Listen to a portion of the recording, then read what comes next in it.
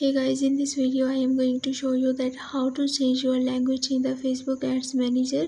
So first of all, you have to just log into your Facebook account that is connected to your ad manager, and at the home page you have to just click on the account option at the very top right corner, and here you have to just click on the settings and the privacy and click on the languages option here. After that it may take a while for loading, and now you will find here's a step of the interface. Here you will find an option of language and region and Facebook language at the right side of this page. Here you have to just click on the edit in front of the Facebook languages option, and then click on the show Facebook in this language, and then select any of the desired language that you want to choose for your Facebook account.